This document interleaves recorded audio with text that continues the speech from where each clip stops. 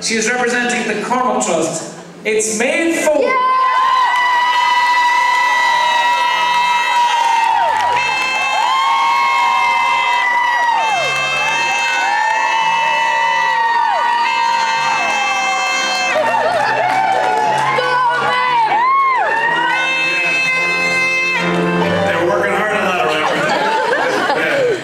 A wave, Maeve.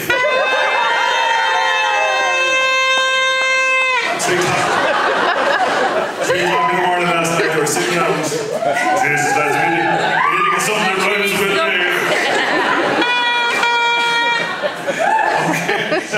Okay, you represent the Cormac Trust, and as Steve mentioned, you work at a courthouse. I do. So I'm in the district courthouse, so I'm the Bridewell Guard Station. So it's a summons court. We deal with someone's cases, minor road traffic, minor drugs and theft. So it's a busy office. Dealing with the public at the counter, we've guards, solicitors, of course the judges, so we're kept on our jobs. You have seen some hardened criminals come through as well, even though it's only a court for small offences. Yeah, definitely come across some high profile criminals.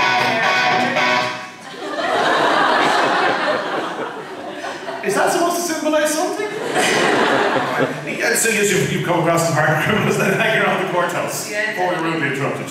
Yeah, but other than that, you do have a hobby which is bringing skills to young men. Definitely, yeah. I'm a GAA coach. Yes, for under 11s.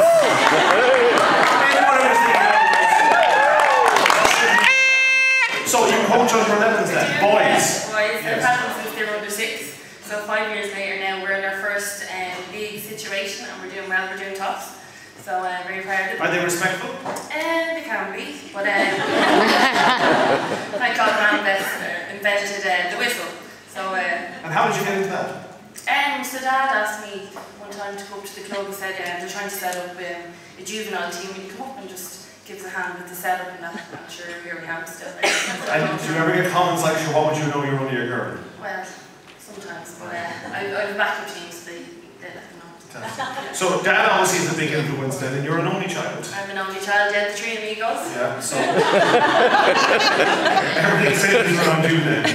Now, so and Dad is taking it a bit easier these days. He is, yeah. As one of the girls said last night, he's tipping around. Tipping around. And his tipping around would have some sort of social disorder attached to it. You know, in other words, we have a couple of guards in tonight. You know, occasionally somebody might call the guards out your neighbour because of the racket coming out of that. True. So how is he spending his tipping days? Well, he'd always play the accordion, and recently he's taken up lessons. So once a week off he goes, and so he's taking it out every so often. So lately I've heard the Rose of Tralee being played more than floating around. But one of the week We've only 3 left, actually. So he's hoping that by playing it enough times, it will somewhat bring some sort of good karma luck. Right. And his other hobby then is he's trying to trace all the Foleys, is he? All the Foleys, yeah, and producing Brady's and everything. So he watched an episode of Who Do You Think You Are, and all of a sudden he decided that I'm going to become a GE. No, I invented that. Yeah. So he goes into the National Archives and the library and he looks up, we're sick of this, the 1901 census, 1911 census. That's all we hear. But found any horrible secrets in the middle of the family past, is he? At the moment, he's looking for the pot of gold. Oh, is he somewhere there? If I look hard enough, if I figure out how to work this Google, eventually I'll find it. Now you're going to sing for us, but you're a member of a variety group and a gospel choir, so singing comes naturally. And you give us a wave, Maeve. So what are you going to sing for us? I'm going to sing Kate. Fantastic. Hey! Maeve Foley.